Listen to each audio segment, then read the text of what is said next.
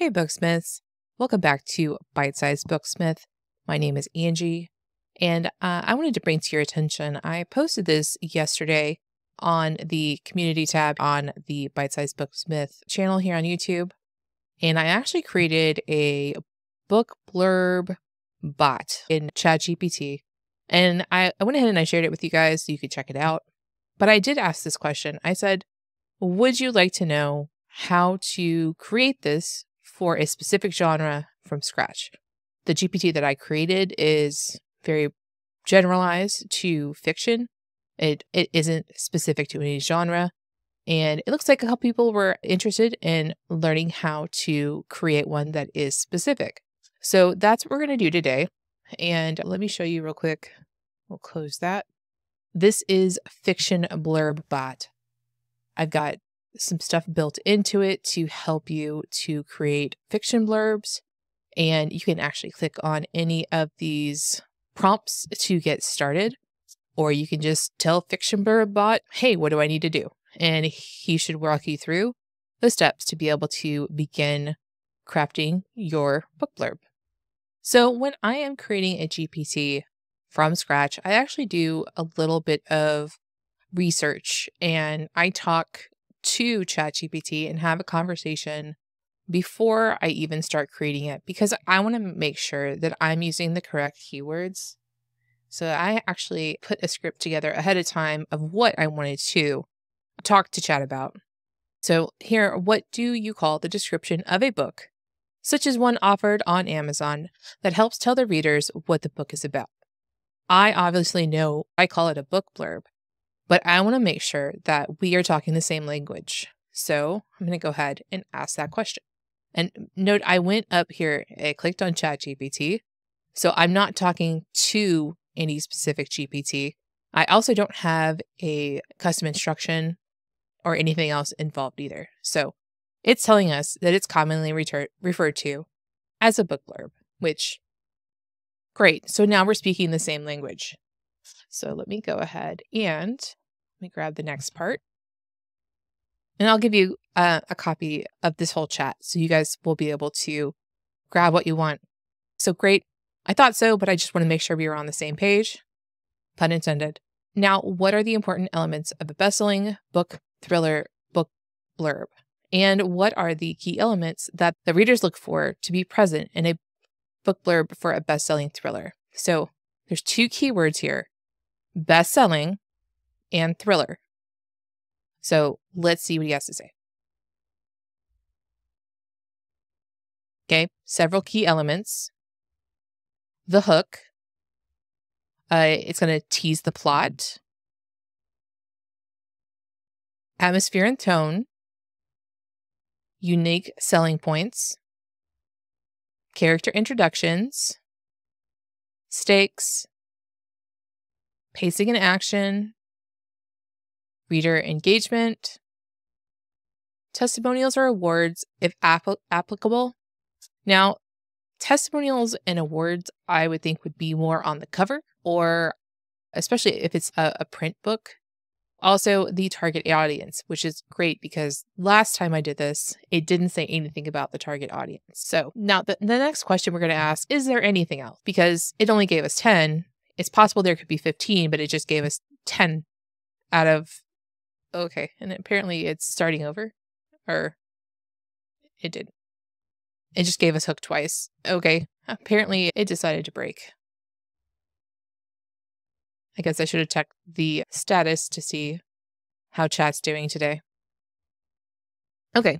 Here's an important one. Avoiding spoilers. Okay. Okay, immediate engagement, sense of suspense, relatable characters, originality, genre indicators. There's a couple things that it's missing. And here we go. So it doesn't mention anything about series. So if it's a book within a series, I don't see that indicated anywhere. As well as it doesn't talk about any kind of tropes and themes. Typically, things that are really tropey are typically a romance. You can probably see a lot more of those for a romance book as opposed to a thriller book, but let's go ahead and see what it has to say. Also, I included trigger warnings.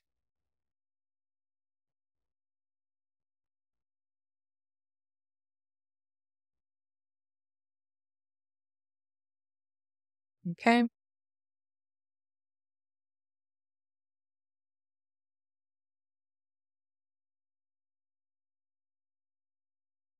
So, trigger warnings.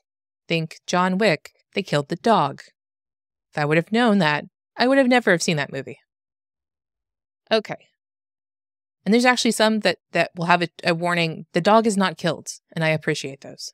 Okay. So let's go ahead and I want to split this list into the key elements, and I want to have the reader expectations separated. They're going to become two different documents that are going to go into our GPT.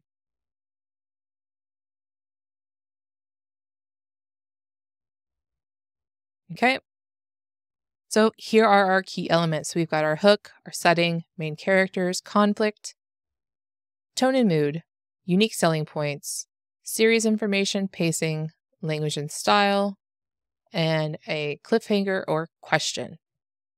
And then for our reader expectations, we've got that immediate engagement, the sense of suspense, relatable characters, originality, genre indicators, no spoilers, tropes and themes, and trigger warnings. Now that we've done that, I want to know, because I'm going to add an element of a persona into this GPT, and I want to know who writes these book blurbs. Let's go ahead and see. So, awesome.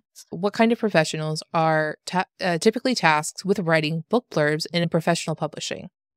And I put in also for independent publishing, it's usually the author. So let's go ahead and see what chat has to say about this.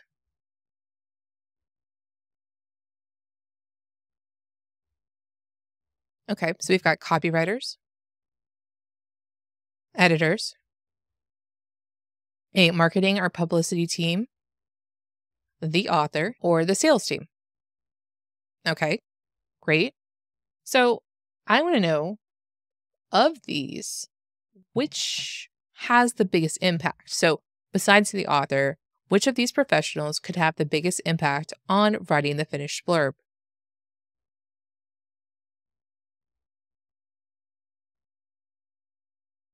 Okay, and it says the copywriter.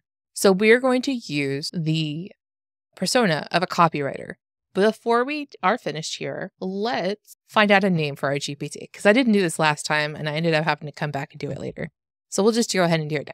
So I'm going to turn this into a GPT. What are some possible names for this? And we'll call it a best-selling thriller book blurb GPT. And I'm being very specific because, again, last time when I wasn't specific enough, I had to go through 3 different rounds to try to get a name. Okay, and so it's going to give us, here we go.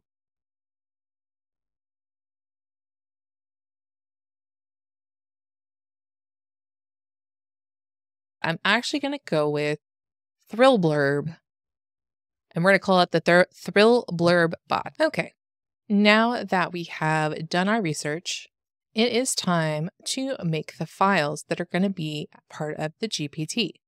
Now, I went ahead and already did this. I came up here and I grabbed the key elements of a best-selling book blurb. I threw it into Notepad and I saved it as a text file. The only thing that I added was I actually added the target audience, because I want the GPT to prompt the author for their target audience. The next part is the reader expectations and guidelines. So again, did the same thing. I put it into Note, gave it a name, and it is a text file. The last thing that I did is I went through, and so I know that I need a copywriter. And then so I went through these reasons why we need a copywriter and using that as our persona. And I put them into Notepad and I made a little bit of a prompt. So I need a copywriter who specializes in crafting concise, engaging, and persuasive book blurbs for best-selling thriller books. The primary goal of this copywriter will be to write a book blurb that captures the essence of the book and entices the target audience to make a purchase. This copywriter should have market awareness and will collaborate with the author to develop a final polished blurb. Bring this back over off the screen, and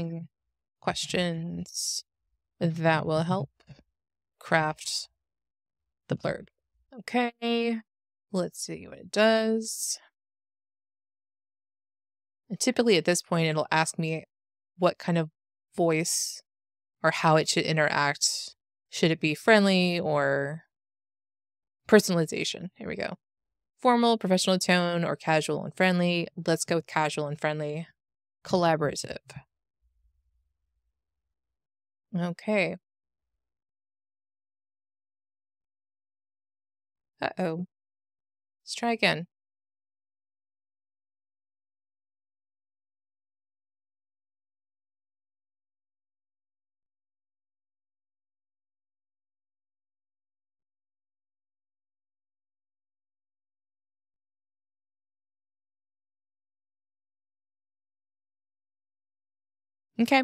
So now over here in the right-hand side, it will allow us to begin testing it out and seeing if we like how it works. So this is exactly what I wanted to do. I wanted to ask you questions so you can go ahead and put your information in here, and then it will be able to take what you give it and put a spin on it. So let's go ahead and let's go try it out. And I'm going to show you a couple different ways that we can use our new bot. But first, let's go ahead and save it. So I will set it, it's available for everyone, and it's called FictionBlurbBot in the category of writing, and confirm.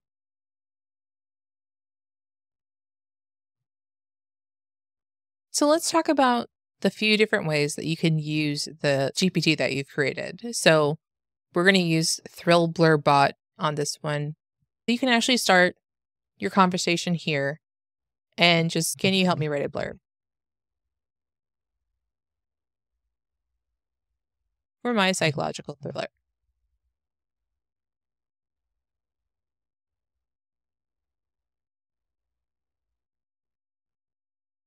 Okay. And so then it's going to ask you questions. Okay. So main plot point, setting, key characters. Again, these are coming from that document that I created. So if you have that information available ahead of time and you just pop it in there, then you're saving yourself some steps. So this is one way. The other way you can do it is to be in chat. We're going to, for some different premises, just to give us kind of an idea, please give me 5 premises for a stalker thriller that features a teenage, let's not do a teenager. Let's do a young pop star. Okay.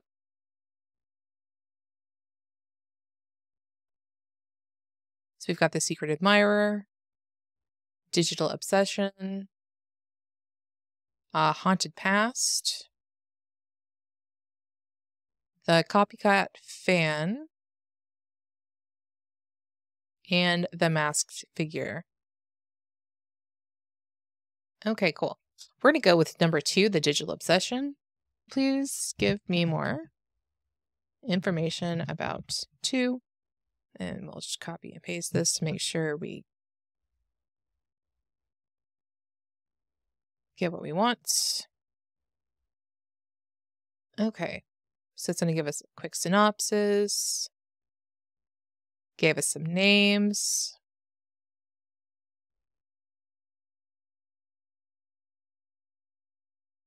We're just going to let this run for a moment.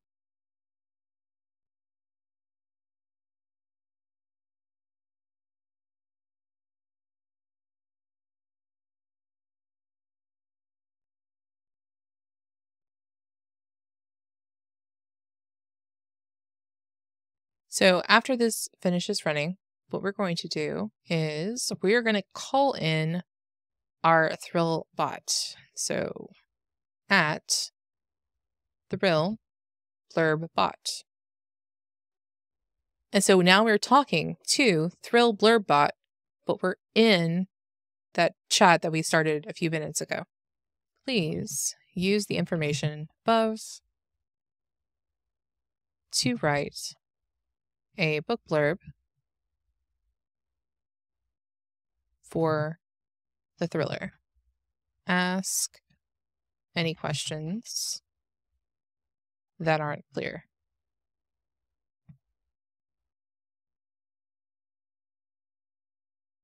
Okay, so now it's giving us a book blurb based upon what we just created. And of course, it's probably not going to be very good because we just created it out of nothing.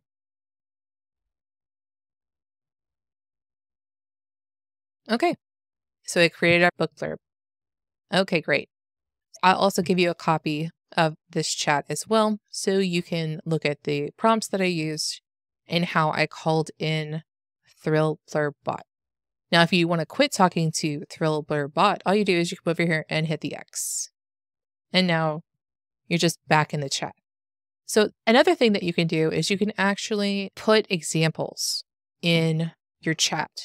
I'm actually going to show you, I was working in a book cover GPT. And so I took a book cover that I designed using Dolly, and then I made tons and tons of changes actually inside of Photoshop. And I redid everything basically text wise. I was just trying to get it to explain to me how to get a cover that looks like this as opposed to one that looks like this. But it didn't follow instruction at all. It gave me some weird stuff. You can give it an example. Not only can you give it photos, but you can also give it the blurbs from other books. It'd be better if they were your blurbs. However, if you find a couple different blurbs that you like, just make sure you are using them as a, what's the word I'm looking for? You're using them to inspire your blurb. You're not copying the blurb. And so if you find a book that you really like, how the blurb is made, go ahead and put it in there and make sure you're saying to use it as inspiration. We're definitely not wanting to copy other people's blurbs. We don't do those sort of things. That's another way that you can use the book blurb. You can do it either inside of your bot and just say, hey, here's a blurb that I really like. Here's the information about my book. Please write me a blurb. I think we've covered quite a bit for today. If you guys have any questions about how I did this, any suggestions for other GPTs that I could create or show you guys how to create, let me know. Go ahead and go down into the comments, add those questions, suggestions. There's going to be a lot more of novel crafter stuff coming soon. I just had a really long week this week and didn't get around to filming some of the longer videos. So you guys have an amazing week, and we'll talk to you again soon.